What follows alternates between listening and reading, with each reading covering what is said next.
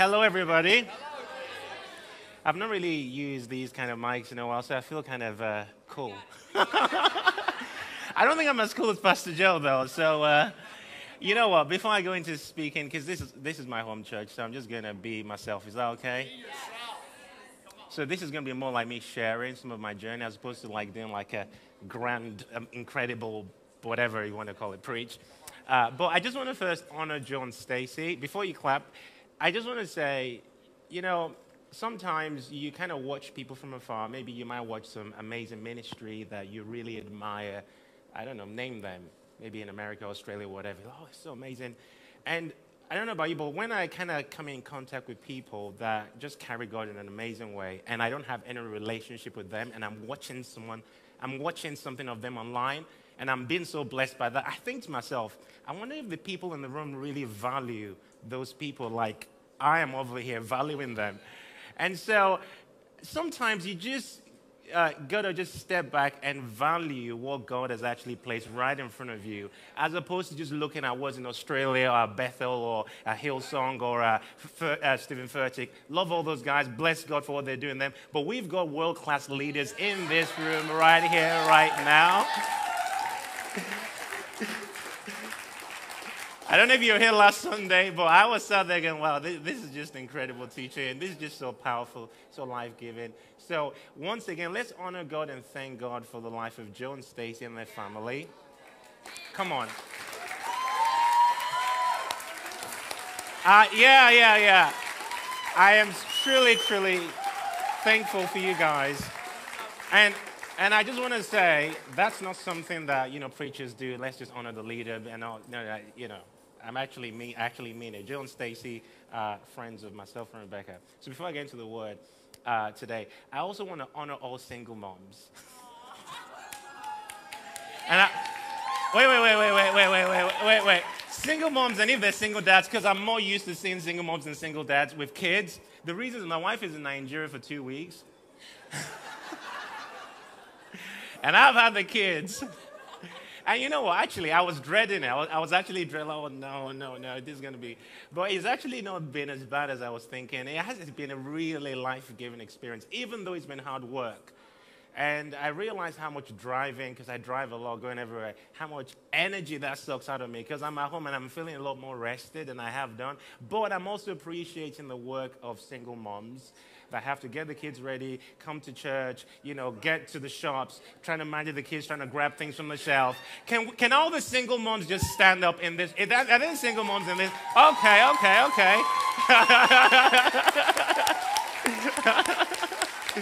Yeah. I'm telling you, it is a lot of work. So, you just get to appreciate things like that. Lastly, before I get into the word, as you heard, a leader ministry got pressed. We've got an amazing conference coming up at the end of this month called Shift. And the heart behind it is to see us as believers shift more into the purposes of God, see the nation shift into God's purposes as well. But it all starts with us, doesn't it? And so there'll be lots of teaching, practical teachings on prayer, prophetic teaching from incredible leaders on our team and other leaders from outside as well. And so I want to encourage you to check that out if you want to just connect with that. It's going to be at the Message Trust the last weekend of this month. I think 26th or 27th, something like that. 27th and 20, whatever the date is. The last weekend of November. Oh, actually, my birthday's on Thursday, just to throw it out there. So if you feel led. Right, so we're going to be looking at Genesis 12 this morning. Let me just pray. Father, thank you for the spirit of wisdom and revelation. Lord, as we go into your word, we thank you, Father, that your word is transforming, your word is life-giving. Lord, as it just expand on things that you've been stirring in my heart, I ask that you would breathe your life on it today to bring transformation, and not just revelation, even though I know that's powerful, but Lord, I ask for transformation in our hearts that reflect in our attitudes, our perspective, our lives, Lord, today. So have your way, Lord, in Jesus' name, amen. Genesis 12, because we don't have a lot of time. Oh my goodness, wow, time's already gone. Because we don't have a lot of time and I have so much to go through, I don't know how I'm going to get through this. I might have to pace myself. And if I don't get through it, I don't get through it. But the Lord has been just stirring me about the life of Abraham over the last few months, maybe. And I'm starting to realize more and more the significance of the person of Abraham. You know, he's known as the father of faith. And so his life is a template, basically, in that if you're going to be a person of faith, you're going to be a person that's going to journey with God, you're going to see a mirror of yourself in God's dealings with Abraham. The way God dealt with Abraham, if you study it, you begin to see that God is going to deal with you in a similar pattern manner, especially if you call yourself a person of faith. So Abraham was a person that, you know, he's in his family, he lived with his family, he was having a comfortable life, and God called him out of that. And we come to that in Genesis 12, where the Lord says, now the Lord had said to Abraham, get out of the family. Isn't it interesting that that's past tense? The Lord had said to Abraham, get out of the family. So what we're reading now is almost like God is picking up on, in the narrative, we're picking up on what God had said to Abraham. So it's clear that God said it to Abraham. It wasn't in that instant Abraham acted on what God said. Because Abraham was with his family, was with his dad, and then Aaron's brother called Haran died. And then, I'm not going to go into that whole stuff because that would take us time. But Abraham's dad eventually set out on a journey, and he got to a place, and he stayed there, and he died there. And so now we come to chapter 12, and it says, the Lord had said to Abraham, get out of your country, get out of your family, get out of your father's house. These are 3 layers of get outs. I want you to understand that God would not bring you into what he's called you to step into if you don't step out of what he called you out of. You can't be in a relationship over here with friends that represents the old season while you're praying for the new of God. And you're wanting to step into the new of God, but you're still linking up with the old. See, there has to be a disconnection, which truly is consecration, if there will be elevation into your next dimension. So you have to follow God in his leading. Sometimes his leadings will not, in fact, oftentimes his leadings will not make any sense to your natural mind. Because it didn't make sense to Abraham, but he had to follow. And this is why he's the father of faith, because he is trying to follow God that he has no template for. He's just hearing a voice. How would he have explained to his family that a voice has said to him to get out? Do you know, get out of your family and get out of your father's house is basically him saying to his family, I am no longer part of this family tree. Disconnect me. I'm starting a whole new line. It's not just a case of he's just moving somewhere else, okay? There's a big deal to these words from the Lord. Get out of your country. He's moving to a whole new place he's never been before. And then this is what the Lord says, to a land I will show you. So Abraham is taking a journey out to a place that he has no idea about. The Lord will show him. So he's journeying from the known to where? To the unknown. Okay? Now, when you read about Adam in the garden, it's interesting that it always says that God comes to visit Adam in the cool of the day. Have you noticed it never said Adam visited God? Now, when you journey through Scripture, you get to Hebrews, it says, without faith, Abraham, it's impossible to please God. God is a reward. He who comes to God must believe that he is, and is a rewarder of those who diligently seek him. So, to seek God, you have to actually go on a journey. He who comes to God is not he who God comes to. Now, don't get me wrong. In salvation, yes, God came to us. But as you journey in faith, you realize God is calling you to adopt the pattern of Abraham's life, which is you journey in God. So your salvation experience is just the beginning of a journey. You don't get saved, yes, I've given my life to Jesus, and you just camp there. That is just the beginning. And God is expecting us to explore him like astronauts explore space. That there are endless realms that we need to journey in. But for so many Christians, you settle Because maybe you've got a good job, you've got a good house, you've got a nice wife and a nice husband or whatever it is, and you can get easily satisfied. You can get satisfied with life. You see, one of the things that the enemy will try to do in your life, if you're really serious about God, is he's going to try to get you to settle. So right now, you may be in church and you may be going through a hard time. You may be having a difficult time in your marriage. You may be having a difficult time in your family. When that situation is resolved or not resolved, let's just go with the path of resolved. You're praying and the breakthrough comes, the business grows. It depends on how postured your heart is in journeying into God. Sometimes that breakthrough can become your satisfaction. And so because that need has been met, your journey stops. And now you're no longer journeying into God, you settle. This is why people in the persecuted church seem to be the ones that are causing the church to advance the most, because their faith is under a lot of pressure. And so there is no comfort where they are. Some years ago, I went to Nigeria. My heritage is, my dad is Nigerian. I was born in Liberia. My mom is from Ghana. I live in Manchester. My wife's from Stockport. So I went to Nigeria. I've lived in southern Nigeria all my life, really.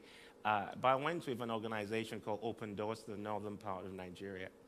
And it was amazing. And I got to experience a whole new kind of world that I'd never experienced. Even though I'm Nigerian, it was a whole new world to me, because I got to meet people that had been raped by Boko Haram and had had kids for Boko Haram, women whose husband has been slashed, killed right in front of her.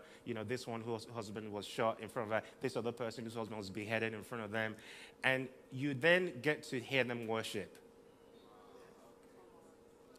When I experienced that, and mind you, I've lived in the south.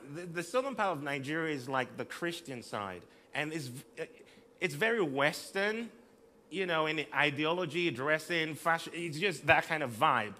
And so I realized that the texture of Christianity in the north was very different to the texture of Christianity in the south. And I'm realizing that the discomfort of persecution had brought a purification to the church. Now, let's bring that into the Western context. I want to say to you, we are not persecuted at all.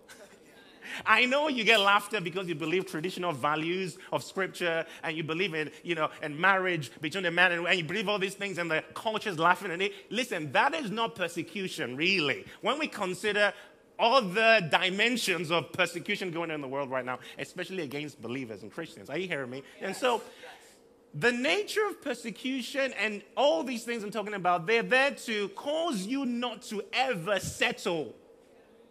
Because it drives you on a journey. So have you settled? Right now you may be seated and you may have your kids, and your prayer life is all about God meeting your needs.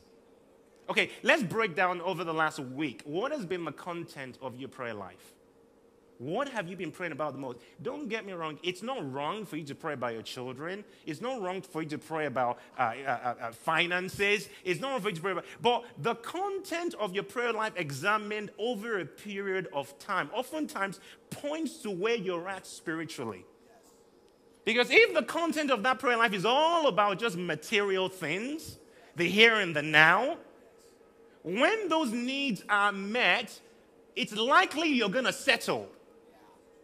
Because the driving force of your pursuit is the need. Oh, Lord, I want a husband. Lord, I want a husband. And so, do you realize your prayer request can become an idol? Do you realize you could be so desiring something and pray for it so much, it can become an idol in your life? And it's like a spiritual thing. It's not bad, but it's in an exalted position. And you've naturally realized, your children can become in an exalted position above God in your life. Sometimes your spouse, it could be anything. And if the devil knows that, giving you a certain boyfriend or giving you a certain girlfriend or giving you a certain house or giving you a certain job, let's just use boyfriend, girlfriend. Come on now. Yes. If the devil knows that giving you a certain boyfriend will cause you to settle, he will sponsor that relationship quickly. Come on, James. If the devil knows that your business growing and your church or your ministry growing is going to cause you to settle, He will pay the bills and send the customers and cause that business to grow. As long as you don't become like Abraham that's journeying and you settle, you're not going to have any impact in eternity. You're going to just be another Christian who is just going to church but having no impact. You are called to journey. The amazing thing about God, Jesus says, I am the way. That doesn't mean you get on that way and you get to a destination. You are always encountering God. You never get to a place where you arrive and you've had enough. The way leads you to continual dimensions of encounter. But you have to be on the way. But some people get on the way and they don't progress. They settle in a certain place. And for someone that's been in ministry like me, for many people, even a growing ministry can cause you to settle. Bills are being paid. Things are looking good. And I want to say to you, Jill and Stacy and Ram Church, there's a reason why God is having us move from place to place. And I hope I can get to that in this scripture in a few moments. He doesn't want us to settle just yet. He wants us to have infused in our DNA the mindset of a pilgrim. That we are moving, always moving in God. Abraham was a pilgrim. And so the Lord says, I will show you. So when he moved from the known to the unknown, he had no idea where he was going to end up. He just knew God said get out. So he was going to just start moving. Okay, and then later on, in verse 7, then, Genesis 12:7, then the Lord appeared to Abraham and said, to your descendants I will give this land. So now, he started to journey, and he's trying to hear God, but he gets to a place, and the Lord says, this is it. So the Lord gives him direction and points out the location. See, let me just back up a bit. Actually, the Lord says, get out your family and all that stuff to a land I will show you. In essence, the Lord was saying to Abraham, the destiny I have for you is connected to a location. See, I live in Manchester right now, and I've had offers to go to other places. And, oh yeah, why don't you move over here? See, it doesn't matter how lucrative things are. In fact, I have some incredible offers to, join this and shut things down over here and go over there. And it doesn't matter. It doesn't matter how much they're gonna pay me, how much money they're gonna give me. I know that this territory is the place for me. So I am assigned here. So God's purposes for me are connected to this location. Let's take it a bit further. Do you know that is relevant for you as well? God's purposes for you is connected to a place. And that place could be also a community. I hope you're not just coming here because it's a cool place to be. And I hope Pastor John Stacy is not going to hate me for this. Listen. In the early church, he says God added to them. And then he also said people were scared to join them. So because people were scared to join them, their growth was as a result of the supernatural add-ins of God. So God was bringing people into the community, not marketing skills, communication skills, and good worship, and nice tea. It was God that was adding the people. Today, we can go down the road of, oh yeah, that church just feels nice and it looks good and blah, blah. You need to find, is God calling you to that community? If he's calling you that, then your destiny is connected to that community. That's why you can't just pick up your bag and leave because the pastor preached the message you were not happy with. That's why you cannot just pick up your bag and leave because someone came into church and they didn't greet you and now you're offended. Because you know your destiny is connected to that location. You can't just leave because it feels good to your flesh. Did God tell you to leave? Or did your flesh offended? Now he's trying to get you out. And you see, your flesh will lead you in ways that God's not leading you. Your flesh will get you out of God's purposes. Because you're offended, you want to leave the church. Well, you're just forfeiting God's purposes and God's destiny for your life. When God said to Abraham, I will show you, Abraham is following a voice. He can't see God. So at this point, he cannot afford to be offended at God. Because if he's offended at God, he's going to be stuck in the wilderness. Because God is leading him. And so he has to keep that relationship tight so that he gets to the next destination. When you just step out to church, step out of this church, move to that church, step out of this church, and you're just moving, it shows that there is no government over your life. It shows that you're just living your life however you want to. I know you've been a Christian for 5, 10 years. You've heard lots of amazing messages. You compare this pastor to that pastor. But your life is not truly manifesting the reality of the kingdom of God. The kingdom of God means his dominion and his government over your decisions and your will. It's about his will, not yours. So there are times he's going to want you to do things you don't want to do. And that includes when you're offended. In fact, he offends your flesh to reveal your heart. And you don't want to face the reality that you've got pride in there. You've got all this other stuff in there. You want to just deflect and point to everyone else apart from realizing you're the common denominator in all those situations. Now, God's trying to deal with you, so you're not maturing. And you're not following the pattern. See, many Christians are coming to church, but they're not changing. Let me tell you this. It doesn't matter how amazing Pastor Joe preaches. You're not going to change because of that sermon. That's the seed of God's word being released. Until that seed goes deep and it's incubated in you through prayer, through fasting, through obedience to God, it's just going to remain as a nice message that felt good in the moment. And then 5 days down the line, 2 weeks down the line, you've totally forgotten about it. Many Christians are hearing so many messages, but they're not changing. In fact, let me back up. Many messages are being preached today, but they're being preached from the flesh. They're not being preached from the spirit. Because oftentimes it's about tickling people's flesh and making them feel good. But when it's from the Spirit, it often will challenge where you are, pointing to where God is. And even if it's from the Spirit, you have to take hold of it until it becomes real to you through your own surrender to God.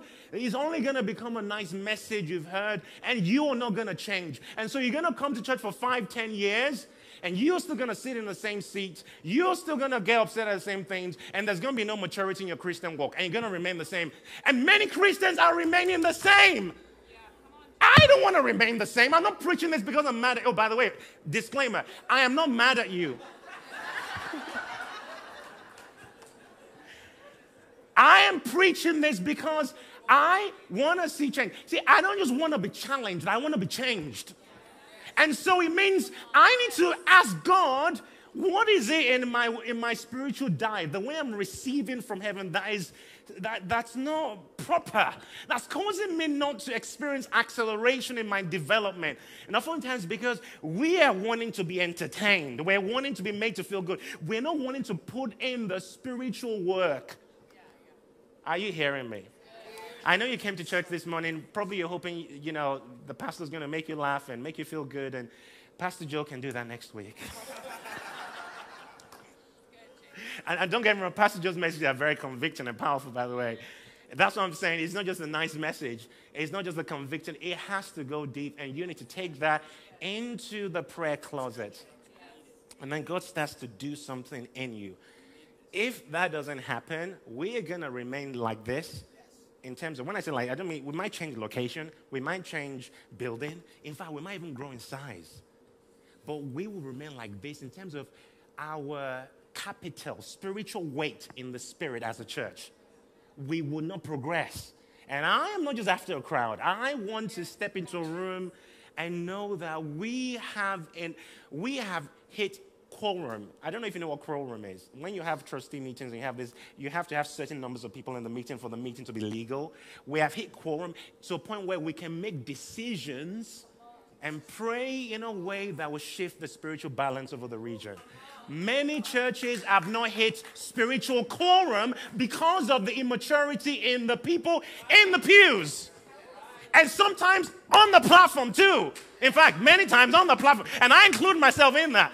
Because the fact that we're preaching, I hope you realize I am still a work in progress. If you don't believe me, you should have seen me yesterday when I was shouting at Justice for being naughty. And then I was like, oh, Lord, I'm sorry, Lord, I'm sorry. So there's a process. We have to, you cannot afford to settle in God. And so Abraham went on this journey. Okay, Abraham went on this journey. Genesis 12:7. The Lord appeared to Abraham because he was following the voice of God.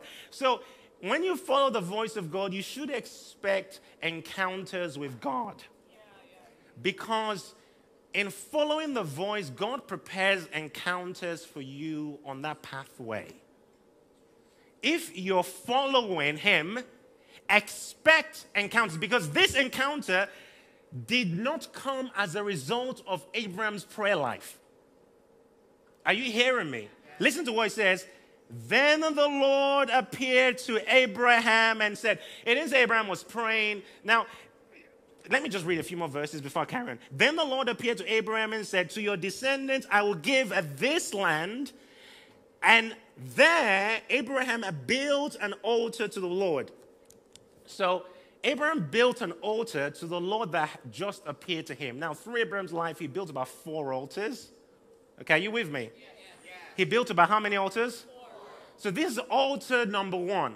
This altar came as a result of him following the voice of God. And in that pathway, in that pilgrimage, following the voice of God, he had an encounter that was something of a sovereign encounter. He did not instigate it. God came to him.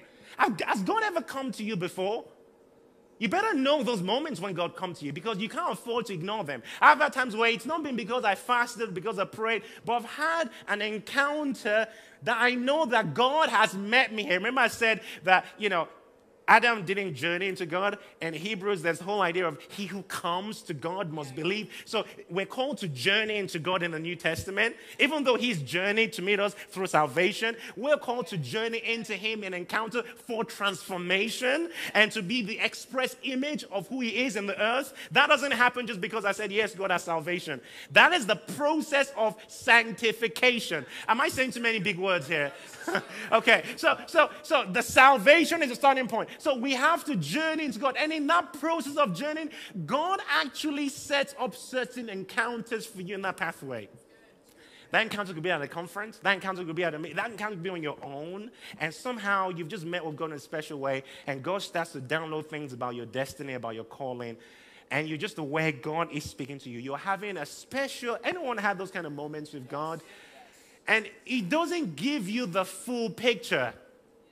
You just get a sense of confirmation that you're in the right place. John Stacy would have had that. You know that God sent you to England. You know that God sent you to this place. You are in the right place.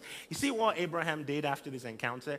Abraham did not write a journal and write a book and go on Instagram, take a screenshot of what the Lord said to him, put it on his stories for his friends to like, or go to Elijah List and write an article and say, this is what the Lord said to me, this is the land, or then set up a conference, the conference called This is the Land. Abraham didn't do that.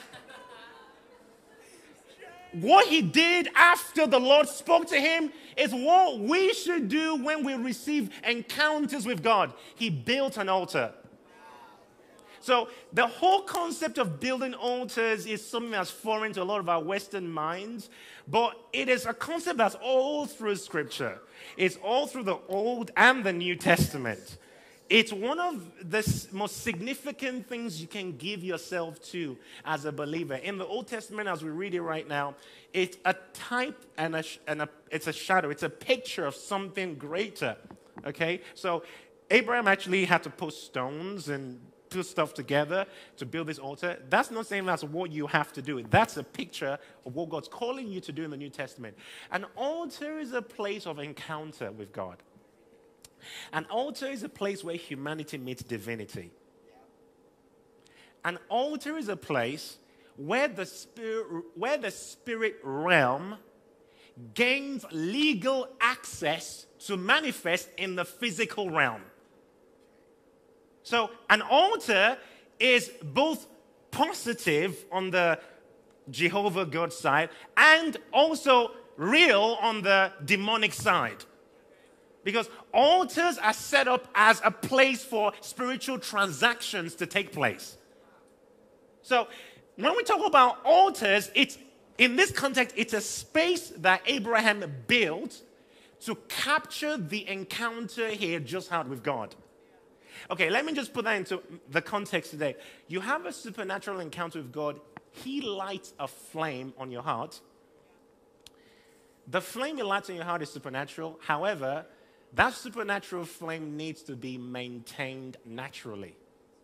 The supernatural flame has to be maintained naturally. So you maintain that flame like the priests in Leviticus, where it says of them that the fire on the altar should not be put out, but it must burn day and night. So really, to steward the move of God in your life, you need to build an altar, and that altar is a place of prayer. It's a place of worship. Pastor Joe's sermon last week. It's a place of sacrifice. It's a place of priesthood, because priests service altars. So Abraham built this altar to the Lord who appeared to him. This altar number one. The next altar we read about that Abraham built, let's go to verse 8. He moved from there to the mountain east of Bethel, and he pitched his tent with Bethel on the west and Ai on the east, and there he built an altar to the Lord and called on the name of the Lord. So this is altar number 2. Altar number 1, sovereign move of God. Are you with me, church? Yes. Altar number 2, he moved from where he was, altar number 1, and pitched his tent east of Bethel, and there he built this altar to the Lord. Now look at what it says about this altar. He built an altar to the Lord, 1, and called on the name of the Lord. So the first altar was because God appeared to him. Are you with me? The second altar was not because God appeared to him this time. It was because what? He was calling on the name of the Lord. What is that? That's prayer. So the texture of the first altar was a sovereign encounter that sparked that monument.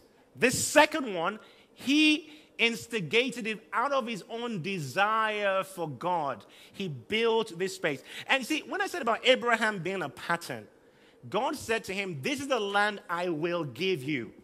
So he was marking spots on that land with his altars, like marking the boundaries of that territory in the spirit. Because before that land will be given to him physically, he had to gain that territory spiritually. Because if you read the previous verses, the Canaanites were in the land. They had colonized that whole territory. And so they had the spiritual influence over that place.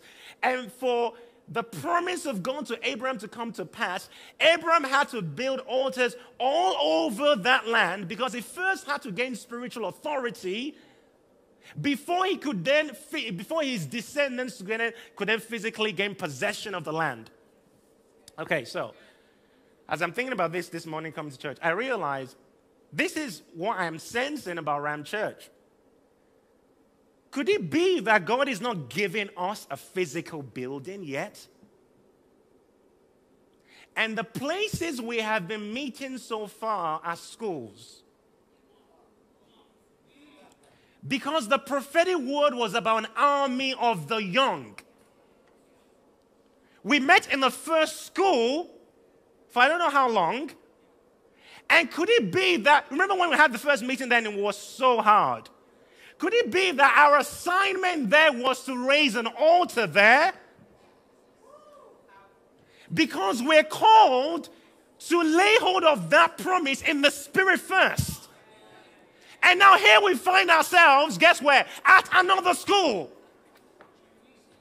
And we're having these prayer sessions from 9:30 to 10:30 on Sundays. And, don't think that's just some empty thing we're doing. Is anyone hearing me? Right. Like Abraham, we are raising up altars. See, Abraham lived in tents. This is what it says. He pitched tents and built altars. The altars were permanent. The tent was temporary because he was a pilgrim. And the promise was not just about him. Yes, he's the father of faith, but there was a lineage that God was setting where what God was saying to Abraham was going to implicate future generations. Your children, my children. It's more than just us. So sometimes God can give you a promise and you want to see here and now, but God is looking from eternity while you're in time, and he can see the full picture, and you want everything happening right now, and God can see that you're not ready to handle the fullness of that, and that is not. Abraham could not possess the land himself physically in that moment. Now, I'm not trying to say God's not going to give us an army of the young. I'm believing for that in my lifetime. I'm believing for explosions of what God has said. But what I'm trying to get to see is there is a timeline that is not always instantaneous. Because before the promise can become manifest physically, there has to be some spiritual transactions taking place. And so the pilgrimage has to happen. You're leading a business. You want God to increase your business. You know God's called you to business. Don't just think you're going to set up a business and that's going to be it. You better get the spiritual map first and understand how God is wanting to give yourself in the spirit. Oh yeah, you're in the music industry. God's called you not necessarily to be a worship leader on the platform as such, but you're called to impact the secular world. You better make sure you have some strong altars before you go into that world. Because if your altar does not regulate you, their altars will regulate you. And believe me, they've got altars. And we're going to see that in a few moments. Oh my goodness, we don't have time. Let's rush through this. So, Abraham has Isaac, his son. Isaac has what? Jacob. Jacob is, this Genesis 28. We don't have time to read it, but we can read it later. Genesis 28. Jacob is on the run, away from his brother, who is trying to kill him. You know why his brother is trying to kill him? He stole the blessing. Everyone say he stole the blessing. So now his brother is trying to kill him. You're like, what do you mean, bro, trying to kill him just because he stole the blessing? Like, I mean, it's not just his father said, bless you. I'm sure his father could just say the same thing to Esau, bless you. Obviously, we don't have the same understanding of blessing because Jacob almost felt like, well, not almost, he felt like after he released the blessing to his son, Abraham, Isaac felt like after he released the blessing to his son Jacob, he couldn't release the same blessing to Esau. So Jacob, through deception, stole that blessing. Now, I appreciate some of you are new Christians and you might not understand all of these kind of depths of stories. So I'm not going to try to explain it all, but I'll summarize it and just try to bring you the key message. Is that okay? Is that okay? Yes. Jacob stole the blessing of his brother, and the blessing came from his father Isaac. Isaac is the son of Abraham. God gave this promise about the territory to Abraham. Jacob, in stealing the blessing, did not know by receiving that blessing he was implicated. It wasn't just the case of, yeah, Jacob, now your life is going to be awesome. No. The blessing you've received, Jacob, has a texture. And now that blessing is going to regulate you. Because there are altars on the land that are servicing that blessing. So let me explain it this way. Jacob received the blessing and he's on the run. He thinks he's running away from his brother Esau, but he has no idea that his grandfather's altar is summoning him. So this is what happens. He runs from his brother. And he gets to a place. He thinks he chose the place. But actually, the place chose him. Because it says he picked a stone, and then That was probably one of the stones that his grandfather, are you hearing me? That was probably one of the stones that his grandfather used to build an altar. He has no idea. He thinks he's running away from his brother. The altar is summoning him. The place has chosen him. And he puts his head on the stone. And then he puts his head on the stone and he goes into an encounter. And in the encounter, God shows him what is really going on in the place he's in. In the encounter, he sees the heavens opened. And he sees angels ascending and descending. The angels are listening, they're ascending, and they're descending. And he says he sees something like a ladder up to heaven. Jacob has this incredible encounter. And the Lord then promises him stuff about, again, that place. So this is how you know that this experience that Jacob had was not some figurative, like Joseph had a dream and it was the 7 cows and the 7 fat cows and lean cows. And that was like figurative. This was literal because God, in this experience that Jacob had, God said, this place. So Jacob was viewing the spiritual reality of the physical location he was in. Have you tried to view this school from the spirit realm? Oh, wait. Have you tried to view your family from the spirit realm? Have you viewed your location where you are? Because how things look in the natural is quite different to how it looks in the spirit. Jacob was being given an experience by God of what things look like in the spirit realm. And when he saw it, he said he woke up and he said, this is a dreadful place. And this is what it says. I'm summarizing because of time. This is none other than the house of God, the gate of heaven. Are you with me, church? We don't have much time, so I need to be with me as I round up. Can I have the band up, please? He says, this is none other than the house of God, the gate of heaven. Let me just backtrack a bit. When Jacob had the encounter, he saw the angels. Everyone say he saw the angels. They were going up. Everyone say going up. And 2, they were coming down. You know what the angels weren't doing? The angels weren't coming down, 1, and going up, 2. They were what? And coming down. You know why? Because what triggered that spiritual traffic was nothing in heaven. It was on the earth because they were going up. They were being sent up and then they were coming down. So what was triggering that spiritual activity was something that happened on the earth. And obviously, we read that earlier, it was the altar Abraham set up. Because God was wanting to colonize, God was wanting to spiritually colonize that whole region. So how does this connect with us? Are you with me? Because of time, I'm not able to really explain some things here, but this is really where I'm going, and I want you to really capture this. Jesus says in Matthew 16, in fact, before I go to what Jesus said, Jacob, in that encounter, he said, this is the house of God. What do we tend to call church? Right? But Jacob said, this is the house of God, the gate of heaven. So a church is not qualified to be called the house of God unless there's a gate there to heaven. And there has to be some kind of interaction between heaven and earth there.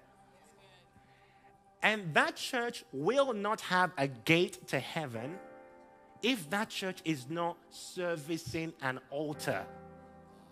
Like Abraham, the texture of altar number 2 that Abraham set up was, he says, Abraham called on the name of the Lord his God. What is that? Prayer. And then look at what the Lord says in Isaiah 56:7. My house will be called what? A house of prayer. And Jesus repeats that in the New Testament. So now you come to Matthew 16. Matthew 16, Jesus says, I will build my church, my ecclesia. And you know what he says next? The gates of hell will not prevail. What did Jacob say? This is none other than the house of God, the gates of heaven. So Jesus is saying hell has gates. If hell has gates, guess what? Hell has altars. Are you hearing me? So God is wanting to raise up a house that is stewarding an altar that's responsible for angelic traffic that colonizes the region, that causes the church to have great impact. So we are called to steward that altar in worship and prayer. But also hell has a gate or gates. And then hell has altars. And hell has people that service those altars with their lifestyles. Some of them know what they're doing, some of them don't know what they're doing. But either ways, just like there's angelic traffic, there's also demonic traffic. So we come into a territory like this and we want to see the church grow. We want to see the society changed. How are we going to influence the spiritual balance? How are we going to cause the equilibrium to shift in our advantage? Listen, I finish now. How are we going to cause the territory to have a different spiritual texture if the people servicing the altars of darkness are more submitted to Satan than we are to God? Are you alive, church? I'm looking at some of you. I can see you're not with me. Are you with me? We will not see the territory shift and us, the people of God, gain possession of what God's promised us in terms of the nations, the youth, if we don't shift our mindset to realize we are pilgrims, we are servicing these altars, and we are opening up the gateway. It's like we're opening up the shaft, this prayer shaft in the spirit, to cause the traffic to take place that's necessary for the kingdom of God to truly advance in the region. And this is why this is important. Joe made reference to this last week. This is not just an altar we're building here. You know the crazy thing? You are a mobile altar. What does it say? Your body is, yeah. So it actually starts right here. You being one that calls on the name of the Lord your God. And when you go back home, you better make sure that your altar has got sacrifice. Your altar is active. Because if your altar is inactive, you are now at the mercy of the person or the spiritual atmosphere of that region. You are not the one influencing that region. The spiritual temperature is influencing you. What's it? Thermostat and thermometer. You're a thermometer conforming to the temperature. You're not a thermostat changing the temperature.